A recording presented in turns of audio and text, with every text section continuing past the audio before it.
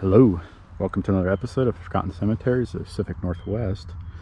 Today we're at Purdin Cemetery, Purdin, I think is how you say it correctly. It's located in Forest Grove, Oregon, Washington County. Alternative names include Halsmeyer. That's the only one I could find, and coincidentally, there's no Halsmeyers buried here that I know of. So let's go meet some of the local residents and hear their story. So, apologies right off the bat. This is, well, I'm sure you can hear that car flying by. It's right next to a very loud road where everybody kind of does like 45 or 55 miles an hour out in the country, and they rip around bends, and parking is non-existent here. I'm gonna have to show you guys where to park if you visit here. Pretty unsafe, but Purdin Cemetery was established in 1862, and that's pretty much your history right there. I struggled with this cemetery and couldn't find much about it and the people buried. I did find that the Purdins came to Oregon in the spring of 1854. They weren't listed on my normal pioneer list where I look on there and they kind of have the people that went on the wagon train, and there's a reason why they're not on that list. There was an alternative way to get to Oregon during that time, and we'll talk about that. It is a family cemetery to the Purdins, and I believe their farm used to be located out here. And we're kind of looking out over the valley here, and we see a lot of farmland with a big hawk flying in the screen now. Okay, our first stop is Ira Ellis Purdin. I think that's how you say that first name, Ira or Ira. So he was born in Ohio in 1801. I think Cincinnati based on my readings. At first he would move his family to Missouri. As mentioned, the Purdin family would arrive in Oregon April 9th, 1854. Now, at first I didn't see him on the Oregon Trail list that I normally refer to for, you know, the pioneers on the wagon train. In fact, I didn't really see any Purdin family on the 1854 list overall. So I did find a source that mentioned he took a steamboat from Cincinnati. That trip would include traveling down the Mississippi. I'm guessing that you connect at New Orleans based on the map I found, and I'll put it on the YouTube video. Then through the Gulf of Mexico and around the Isthmus of the Panama. Then you make your way up the west coast of Oregon. This was probably a good decision by Ira, because in 1854, this seemed to be like kind of a rough year for the Oregon Trail. It included the 1854 Ward Massacre, the William Ward train. That took place in August, where for some reason wagon trains split. The Ward train was passing through Canyon Road, and Native Americans from the Shoshone and Snake Indians war parties encountered a group of 20 immigrants, the Ward train.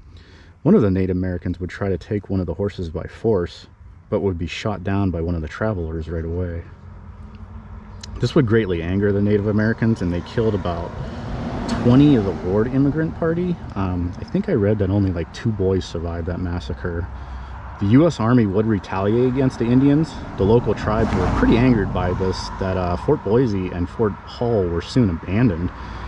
The Oregon Trail was unsafe at this point without a military escort until the 1862 gold rush. There's a monument of the Ward Massacre actually located in Canyon County, Idaho as well. So back to Ira. He would land in Tualatin Valley in Oregon, more specifically in the town of Greenville. He would score 640 acres of a free land claim and would have a successful career at being a judge. Here's a Deborah Patterson Purdin, wife of Ira. She would move to Missouri at some point, then must have met Ira at one time, and then moved to Oregon in 1854 with him. She would have 4 children with Ira: Mary Ann Watson, E.J. Barrett, W.W. Purdin, and Ira E. Purdin Jr.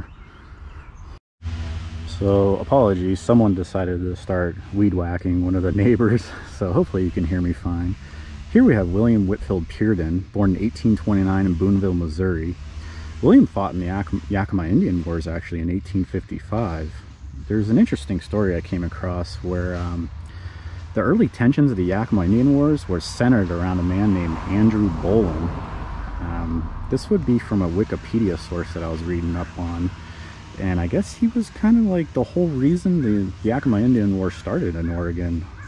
So, on September 20th, 1855, the Bureau of Indian Affairs agent Andrew Bolin, hearing of the death of the prospectors at the hands of Qualchin, I guess that's a tribe apparently, departed for the scene on horseback to investigate, but was intercepted by Yakima Chief Shumaway, who warned Quilchin was too dangerous to confront. Heeding Shumaway's warning, Bolin turned back and began the ride home. En route, he came upon a group of Yakima traveling south and decided to just ride along with them since he knew them. One of the members of this group was Moshel, Shumaway's son. Moshel decided to kill Bolin for reasons that are not entirely clear to this day, though a number of Yakima in the traveling party protested it. Their objections were overruled by Moshel, who invoked his regal status. Discussions about Bolin's fate took place over much of the day.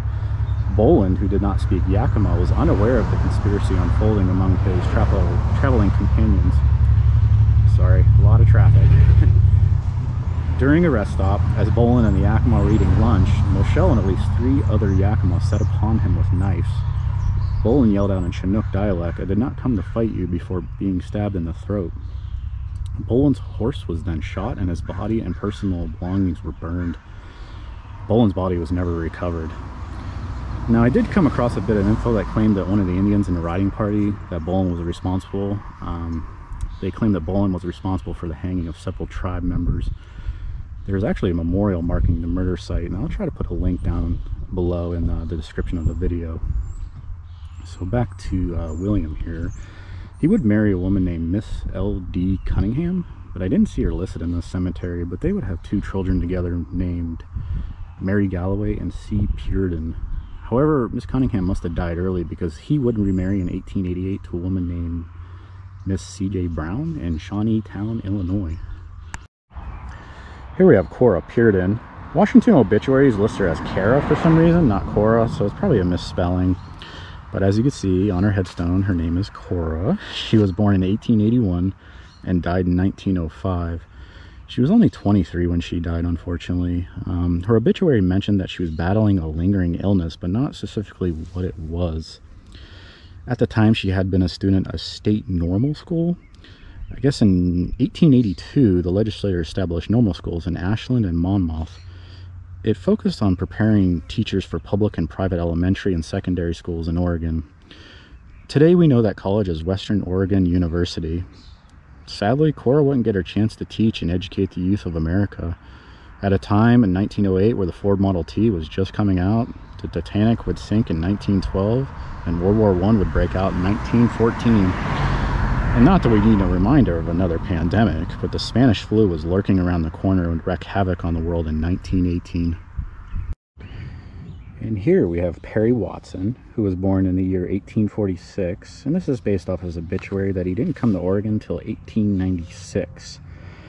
He is a Civil War vet. He served in Company K of the 1st Arkansas Infantry. One of the battles that was part of the Tullahoma campaign was the Battle of the Liberty Gap. This battle would display early mounted infantry, basically using rifles on horseback instead of marching. They would specifically use Spencer repeating rifles designed by Christopher Spencer in 1860, conveniently 1 year before the Civil War. Interestingly enough, when Spencer put out his rifle for adoption, it was rejected by the Department of War. They said that soldiers would waste their ammunition on such a weapon. Apparently, Spencer was able to have an audience with Abraham Lincoln at one point to kind of put on a demonstration of a Spencer rifle and what it could do for him. Story goes, Lincoln was very impressed and ordered the adoption of the rifle like right away. However, a man named James Wolfe Ripley refused, who was a Union soldier general at the time. It would be eventually used by the Navy. My boss will probably like that because he was in the Navy, and I could hear him saying that's because the Navy knows what they're doing. So the Confederate soldiers would get their hands on this weapon eventually, but apparently there was a copper shortage and they couldn't manufacture the cartridges, the ammunition for the weapon basically. The Confederates were just deemed to lose, outgunned and overpowered in the end with the development of the Spencer rifle. This weapon would change history as it was used against Native Americans who didn't expect like a immediate second volley of bullets. They were used to that, you know, kind of like one shot, a volley, and they're like, well, we got a little time to attack. They were kind of taken off surprise when a second volley came immediately. All right, our final story is about an individual that doesn't reside here. It is a Puritan though, and it's a pretty twisted story, I guess you'd say. That is not their headstone on the right. That belongs to Nimrod and Mary Watson. That's their memorial. Well, let's talk about a man named Private Charles W. Purdin. Again, he's not buried here. He is buried at Riverview Cemetery. There's about 60,000 burials there. Really pretty cemetery from my understanding, but it's not our style. We like these ones out in the middle of nowhere in the backwoods, right? So Charles' story is one of the more disturbing stories I've read about in Ken Bilderback's book, Law and Order at the End of the Oregon Trail. And I'll put a link to that book. It's got a lot of interesting stories about this area, like stories nobody knows about. He's a really good author. So Charles was a big-time war hero back in the day. He was the son of a pioneer. What's his name? Charles W. Purdin, I believe it was his father's name. Same name, but I couldn't find his father on findagrave for some reason. His mother was Lucy Purdin as well, but I couldn't find anything on findagrave. But there is a Lucinda buried at this Purdin Cemetery, and I believe Lucy is short for Lucinda. We'll show during the tour. So as mentioned, Charles was a war vet of the Spanish-American Wars. He was in Company H, the 2nd Oregon Volunteer Infantry. He would marry a woman named Agnes in 1913. Reading about them both, it felt like kind of like a volcano was meeting a tornado, as both Charles and Agnes were damaged goods from the get-go. Agnes came from a previous marriage where she lost both of her children in court to her ex-husband. Charles, being a war vet, was dealing with some mental issues, most likely, and there wasn't a whole lot of mental help during this time. Keep in mind, this is way back then when they just said, yeah, get over it, you're a man. So the soldier of the Spanish-American Wars probably saw things that they never experienced, I guess. Things went okay at first, but Charles would file for a divorce only 3 years later into the marriage in 1916. They would remarry within the same year, apparently. Then one night, Charles beat up Agnes so bad that the police were called, and Charles had to be placed in jail. During the trial, I guess they had like a court case, the prosecutor warned Agnes that Charles would most likely kill her given the chance. She amazingly declined to prosecute him and filed for a divorce, and part of that deal was Charles was to attend a military hospital to get mental help in California. All seemed fine at this point. Agnes was away from Charles, and her sister actually moved in with her just to kind of keep an eye on her, I'm guessing, keep her company. Her sister would go home one night thinking she could leave Agnes alone, with Charles being checked into a hospital in California. In addition, a man named Howard Sigsbee, who was staying at the home, I believe I read that he was just a young guy just living there, and she probably felt comfortable knowing a man was in the house as well to protect her in case something went wrong. Well, something went wrong. There's a slight problem. Charles checked himself out of the hospital and was headed back to Oregon to his ex-wife's house. So you can guess what's coming up. And apparently this is Charles' story that he told. He came to the house and could hear a man inside. He peered in the bedroom window, saw a man standing in his underwear, which was Howard Sigsbee, and saw him and Agnes embrace. Charles would get a running start and dove through the bedroom window, crashing in. Charles claimed that Sigsbee, who was only wearing underwear at the time, keep in mind, pulled out a revolver and pointed it at Charles. There was a struggle, and magically 3 bullets were discharged, all hitting Agnes perfectly in the head, killing her. Isn't that peculiar? Back to Sigsbee. Charles claimed that Sigsbee ran to the kitchen, hit Charles with a hatchet, and knocked him dizzy. But Charles doesn't remember much from there, but remembers shooting Sigsbee in self-defense and smashing his head in with the hatchet. By the way, over and over, not just one blow, over and over. Charles would try not to commit suicide. Actually, he would try to commit suicide, apologies, disconnecting the stove gas line. He survived somehow, I don't know how. But while he was in the hospital recovering, I guess his war buddies went to bat for him, telling the newspaper how great Charles was and how crazy Agnes was, and that she just drove him completely insane. He wasn't himself due to her. The trial came, and Charles would tell the most elaborate story possible and claimed he knew nothing about the divorce originally. He would be found guilty at first, but his war bros pleaded for a pardon with the governor at the time and claimed he had more than a few months to live. Something was going on. Wow, look at this little hummingbird coming up to us. So yeah, his war buddies said that oh, he only has a few months to live, and he doesn't need to live his days out in jail. Please release him. So he was released. 1 year later, Charles was out of jail and a free man, and part of the deal was checking him into a California Veterans Hospital. Strangely enough, Charles would magically be cured, quickly recovering from what deathly illness he had. Charles would live out the last 18 years of his life in Oregon and is buried at Riverview Cemetery. Okay, hope you enjoyed that story about Charles. It was an interesting one I came across in Ken Bilderback's book, which I highly recommend. He writes some good ones. So let's start our little mini tour here, which it'll be a mini tour. There's only 24 people buried here, I believe, if I remember right. And that was on Find a Grave. And these two headstones on Find a Grave were upright at one time, but it looks like they were knocked over.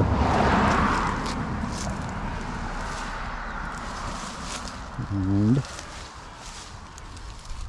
here's Ira Erin.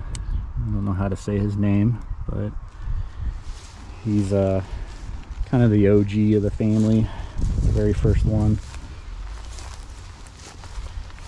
And then his wife, Deborah, which I think she's actually buried over here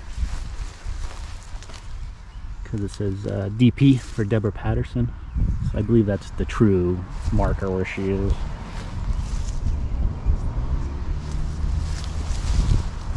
This is IEP, and maybe that's where Ira's buried.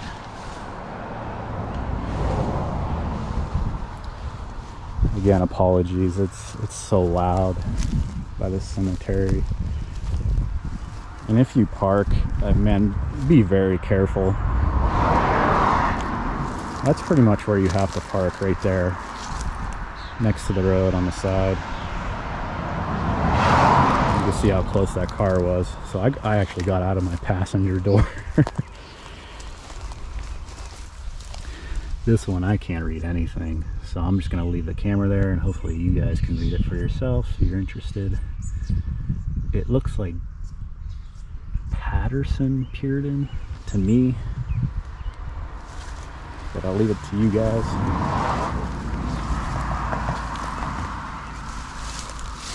It's another Ira.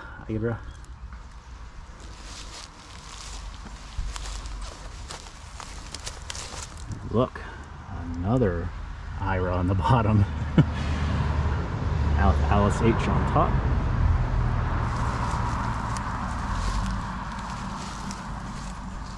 We talked about Cora a little bit.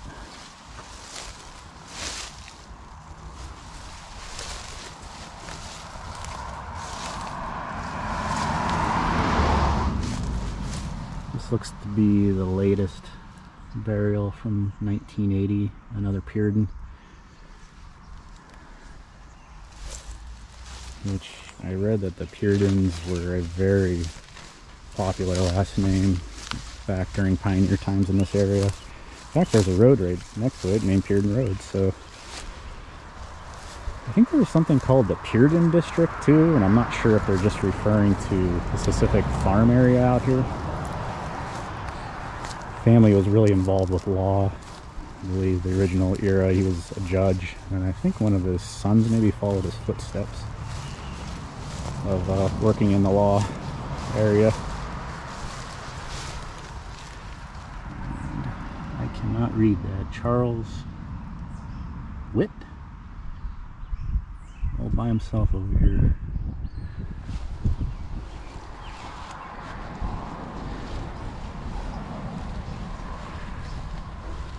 And that is pretty close to the end.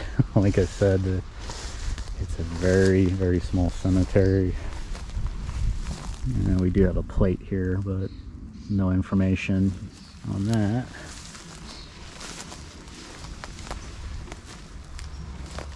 This, like I said earlier when I was talking about Private Charles, this would be the Watsons headstone here. Pretty big memorial, actually. I think it's the biggest in the cemetery. It's in the best condition, too. So, apologies. Very small cemetery, not a whole lot of history, but I hope you enjoyed the little micro stories and dug up that story on Charles. If you have any other recommendations on cemeteries to visit within Oregon or even Washington, feel free to comment below. Hope you liked the video, and have a great day. Apologies, I forgot to show you Lucinda Purdin. I believe that might be Charles's real mother. There was no date of birth, nothing on the headstone, nothing on findagrave. So I get the feeling that's her.